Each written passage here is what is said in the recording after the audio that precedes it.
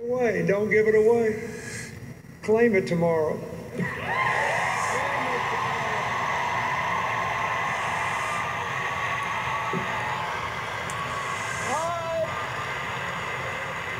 Thank you for being here and ask you to be there until the last person votes for the next president.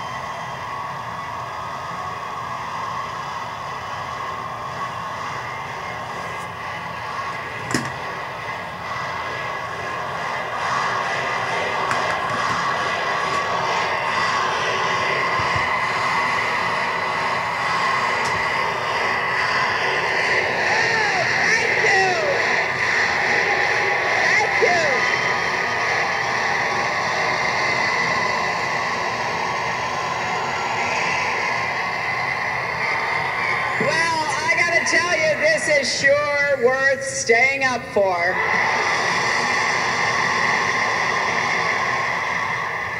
It is so great to be here in Raleigh, here at North Carolina State University.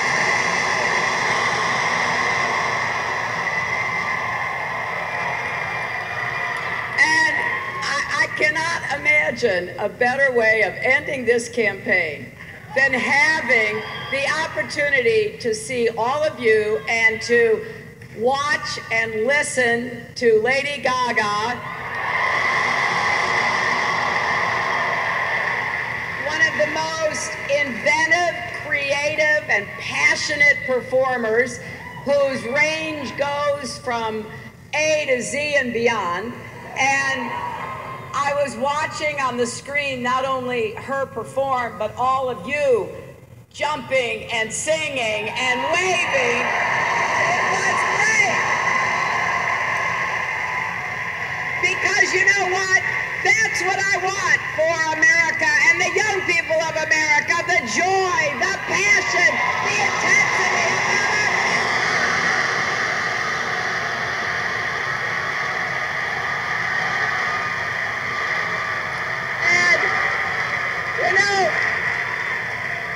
Longtime friend, John Bon Jovi, was with us. He was with us up in Philadelphia where he and Bruce Springsteen sang. And John said, well, hey, I want to go down to Raleigh. And so here he is.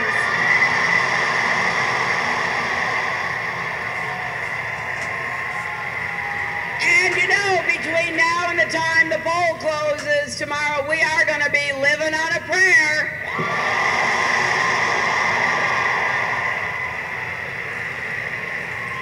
I was really impressed when everybody's hand went up saying you'd already vote. Well, go find somebody else who hasn't voted, okay?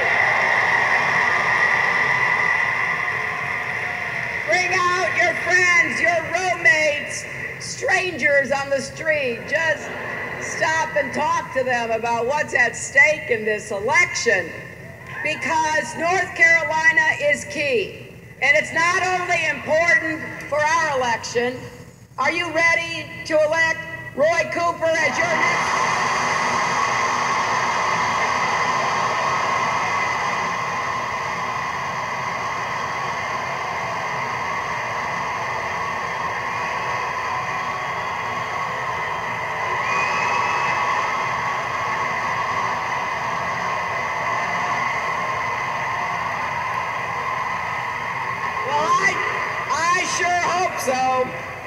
I sure hope so, and I hope you're ready to elect Linda Coleman, your lieutenant governor.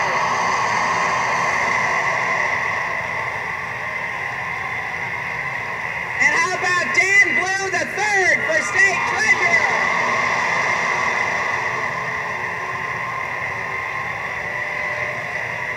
And I really, really hope you will send Deborah Barbara Ross to Washington.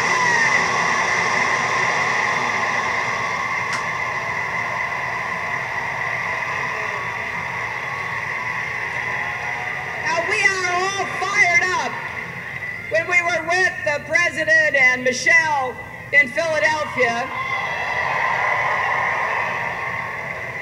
you know, the President was talking about how absolutely consequential this election is, and of course it is. I really believe it's the most important election of our lifetimes because we've never had a clearer choice. Never.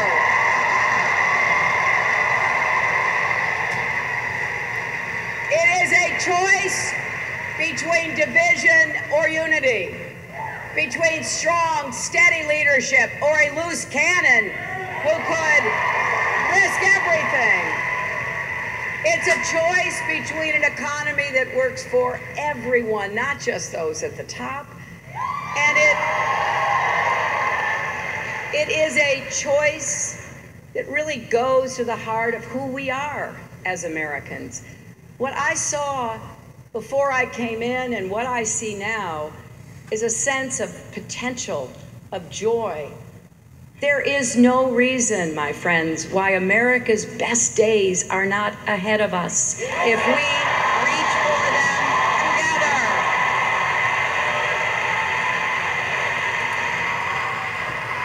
We don't have to accept a dark and divisive vision for America. Tomorrow you can vote for a hopeful, inclusive, big-hearted America.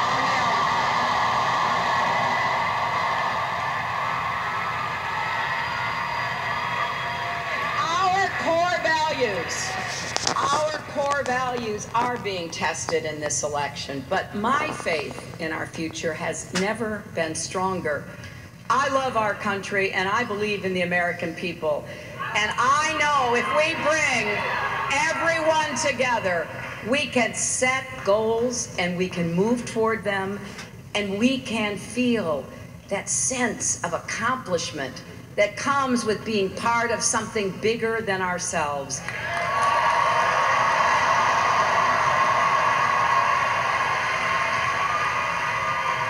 You know, one of the great privileges of crisscrossing the country as I have in this campaign is meeting remarkable people.